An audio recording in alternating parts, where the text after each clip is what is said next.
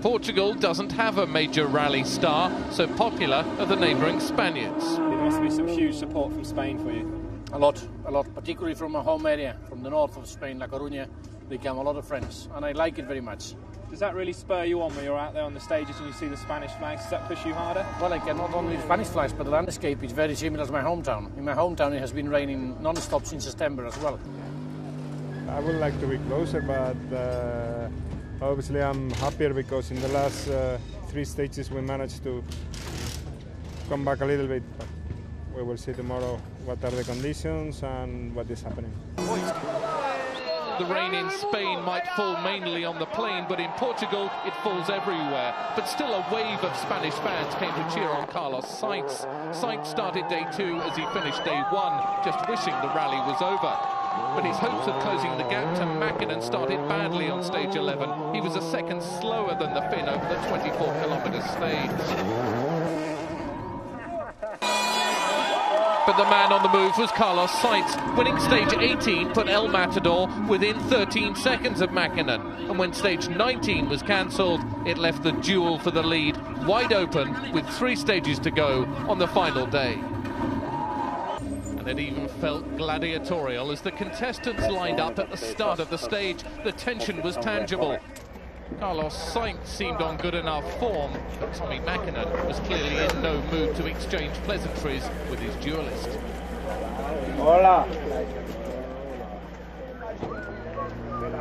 Morning, mate. There was clearly less pressure fighting for third.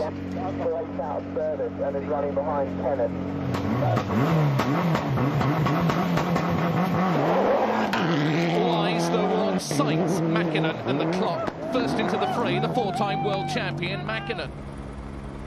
It's always harder defending the lead than fighting to take it, and Makinen knew it. 2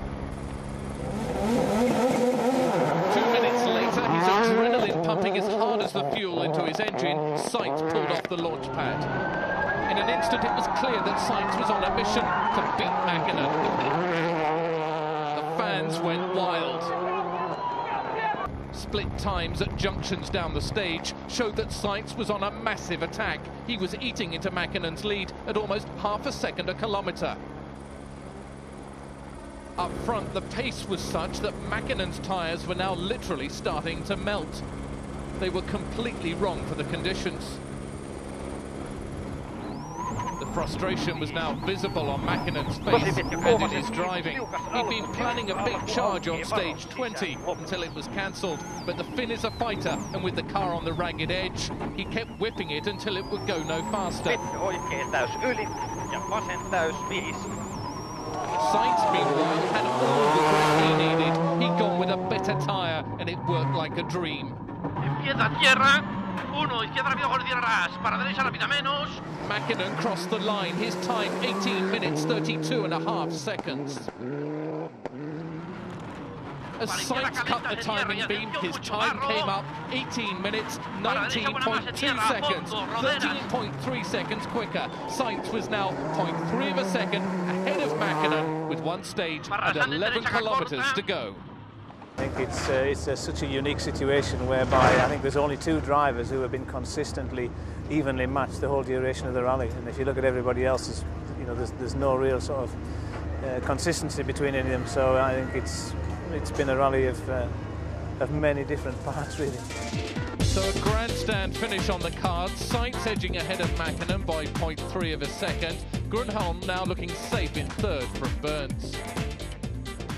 The grandstands might have been rocks, but this was no time to be sitting down. The Rally of Portugal and the lead in the World Championship was going down to the wire.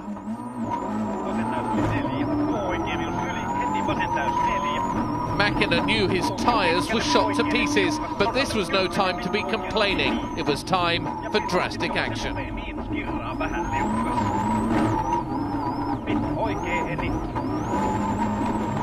Sainz and Lewis Moyer didn't put a foot wrong, but Makinen cut the corners so much that he flung boulders into the path of the Ford. The stage had turned into a high-speed slalom. The way Makinen was driving, it wouldn't have mattered if he was on bicycle tyres. The Finn was flying. But in his desperation, out of sight, Sainz had slid wide. His back was now against the wall and he fought to regain his composure. But time was running out. But there was no time for nerves in the Mitsubishi number 7. All energies were in the search for speed.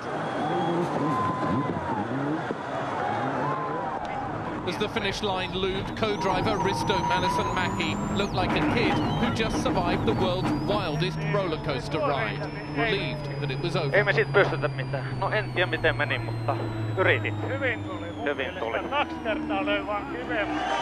the agonising wait for the time. No, you got anything yet? 8:52.3.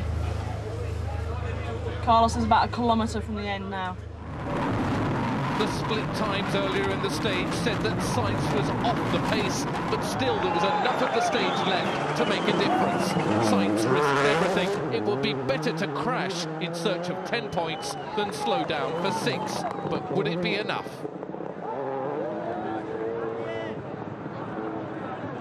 The fans went quiet.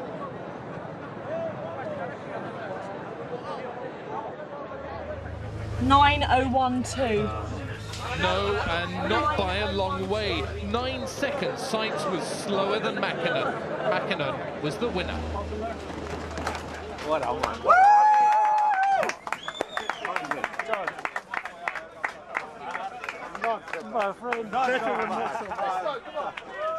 How does it feel to have won your 100th World Rally start? Nobody's done it before.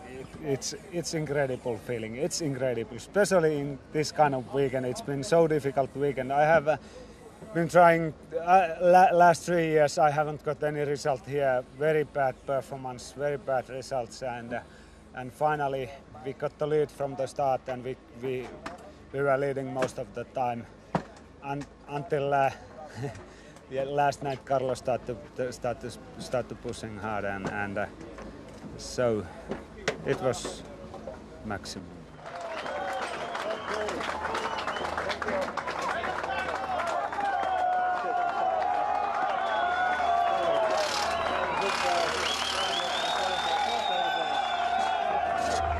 Today we started really taking high risk in first stage. We managed to come back to Tommi, and we continue in the last stage. Maybe pushing a little bit too hard at the beginning, coming wide a couple of times, and then Tommi was really cutting every single bend and putting huge stones on the road. And I have to slow down in 2 or 3 places because it was really big stones. I couldn't pass over, so I have to go out of the line. Have you ever done a more difficult rally? Never in my life. I think the conditions were terrible, awful. I've never seen anything. I mean, sometimes we did the stages with fog and rain and mud, but so many all together continuously, never.